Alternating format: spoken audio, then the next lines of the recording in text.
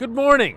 Welcome to Morning Java, brought to you as always by our friends at the Get-Go Cafe and Market, where they're still open for business. They still have all of their offerings. Yeah, absolutely. The best ability is availability, as they say in sports. Oh, as and one gentleman who works is Sundays available. in here says on a regular basis. That's really good.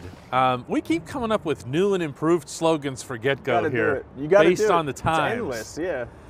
We obviously are at Heinz Field. We have football on the mind, mostly because football still exists in some abstract form. They keep making news. I love it, and thank goodness for that. It's seriously, for me just personally, not even job related, just an awesome distraction to look at my phone and not see the latest report on how the coronavirus is spreading across the state. Instead, seeing some football news, I'm like, this feels normal. This kind of centers me. And we saw it. Actually, right before we started shooting, we saw that the NFL and all 32 teams have voted on and ratified an expanded playoff. I felt like, honestly, this was overdue. Yeah. And by that, I don't mean in the context of this year or the virus or anything. I thought for years the NFL playoff felt like it was a little too small for 30, of a 32-team field. I definitely agree. It's super competitive, and it's crazy to think of that. Hockey has 8. Dale made a great point before when I was talking to him, and I guess you kind of realize it, but it never fully registers until somebody points it out, that the Steelers would have made the playoffs every year of Tomlin's career if there were 7. Oh, yeah, so last if it was 2 like years. the NHL and 8, shoe-in every year. Yeah, we wouldn't be talking about Jesse James being over the line, or remember the day they were sitting here at Heinz Field under helmets looking up at the scoreboard with the sad faces and then trudging off. Okay, I mean, I'm not suggesting that we should rewrite history and those are now playoff teams. Sure. The format you have is the format you have, but at the same time, I just like the idea of more teams in it. The NFL is already, because of the salary cap and everything else, has long been the fairest, most equitable league. Their ability to turn Green Bay, Wisconsin, a city that you can barely even call a city, it's North Versailles, okay, I saw in doing some other research recently that Green Bay was the 8th most valuable franchise in the NFL. That's Think beautiful. about it. And Green they're Bay. owned by, like, the people who bought stock. They're the 8th most valuable franchise, worth $1.5 billion. It's incredible. That's phenomenal stuff. That's very NFL. Even then, I felt like there should have been more teams in. I just love to see more cities engaged, more fans engaged, more games that mean something on, I was about to say week 17, but now, I'm sorry, week 16, it'll now be week 17. Sure. And the point there being, for me, it feels weird whenever only 6 teams get in, that some teams get cut out. And I know I take this one to the grave. I've written about it several times. 2 years ago, that Steelers team was a playoff team. Yes. The 9-6-1 team. They were legit. They were absolutely They were legit. on a roll, which is what you want, that number one trait you can have in the NFL. It felt so bizarre rolling in. that they weren't in the playoffs when it started. No, I mean, they beat the Patriots towards the end of that season. They were right there with the Saints. They should have beaten the Saints. Absolutely should have beaten the Saints. That's like the example New Orleans. for me. In New Orleans. Yeah, right. That season, that's a good one, because you look at their record, and for every time that you're going to see or hear an argument over the next couple of days, I refer to this as kind of like the Tennessee principle, which is the Titans, not last year, but the Titans are always that team that's like 7-9, 8-8. You know what I mean? Just right there. And if you're going to see a 7-9 team make it in one conference or the other, and everyone's going to go, what a joke, the playoffs, now they look like hockey and basketball and whatever else.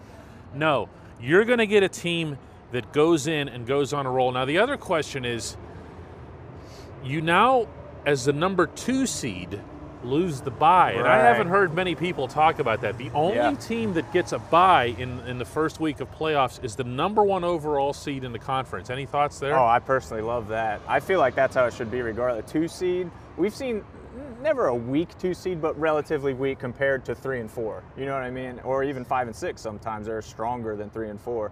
But the 2 not getting a bye, sure, earn it, because we've seen so many times, even just last year, the Ravens, the number 1 seed, come off the bye and just get bounced. It's not always the best That's what teams. I was about to say. It's not always the best. Okay, for every football team that when they get to the end of the regular season, and I've covered a few of them here, And they've been the number 1 or the number 2 seed. They're so happy. Oh, this is great. We earned it. We got the week off. Now we hey, how are you? Dude just yelled out hello in Serbian. That was actually awesome. pretty cool. Yeah. What was I talking about? I forget now. Totally. Oh, number 1 totally seed. threw me off. He just wouldn't let it go either. Yeah, He was great. like, they'll say it's great. We got the bye. We got the bye, and then they get to that bye, and then they're like, oh, we wish we were playing. Right. And then you're Baltimore, and you go out there against that red hot team, or the Titans. Exactly. The Titans were that team last year with Mike Vrabel having them all pumped up and everything, and then you lose, and that's it. Yeah, and that's it. Eric Ebron has some game. He's good. On social. Oh! I don't know if people have appreciated. Yeah. He's even getting into people's replies and mentions. He does not appreciate. Was that guy from Cleveland? Yeah. No, he was absolutely from Cleveland. I know what you're talking about. Yep.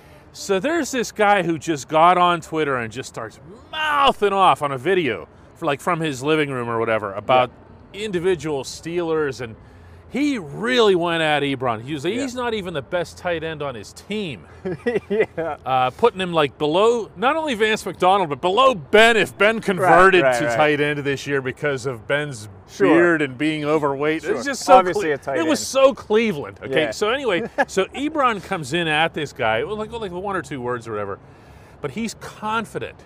Yeah. He should be. Oh, I love it. When he was healthy and he had an NFL quarterback behind center, meaning Andrew Luck 2 years ago, he caught 13 touchdowns for the Indianapolis Colts. And they were big league. In a couple of cases, elite touchdowns. He should feel like he is the best tight end in the AFC North, which, by the way, was the beginning of the argument with the Cleveland idiot. Yeah, and Ebron slid in and said, I am. I think that's all he said. That was all he said, yeah. And I love it. You know who he actually reminds me of? And I think I may have tweeted this or just tweeted it in my mind. I'm not even sure. Reminds me of Steven Nelson on social a lot last year, where it's like, why is this dude so confident? Because there were question marks about him. Nobody really knew what Nelson was all about. But when you follow him on social, I was like, this dude believes in himself. You got to know him probably as well as anybody on our staff over the past season, and we got to see that absolutely in his demeanor as well. In fact, in addition to the fact that he did show everyone, no one talks about Steven Nelson. I saw in Dale's live cues today, somebody suggested the Steelers pick up Dre Fitzpatrick to play opposite Hayden. I was like, they got the guy opposite Hayden. You don't need him. No, do we forget about Steven Nelson that much? But if you're Eric Ebron and you're coming in feeling that good, look, all athletes who have injury troubles or injury issues will come in as determined as they can be. And look at me, I'm in the greatest shape of my life. And you never question their resolve or whatever, at least not, unless you're like Lonnie Chisenhall, the risk of mixing sports here or whatever. But Stephon Tuitt is the one that kind of jumps to mind for me because Stephon comes in so passionate. This is my year, 16 games. I'm going to make it. In fact, last year he was different. He was like, I'm not even going to talk about it. Yeah, I actually asked him about it, and I got the immediate read. I was like, shouldn't have asked it. He's just, okay, this year I'm not going to talk about it. Sure enough, halfway into the season. So it's not a matter of how determined they are or whatever, but if he comes in feeling good about himself as an elite tight end, Vance McDonald's never lacked that confidence.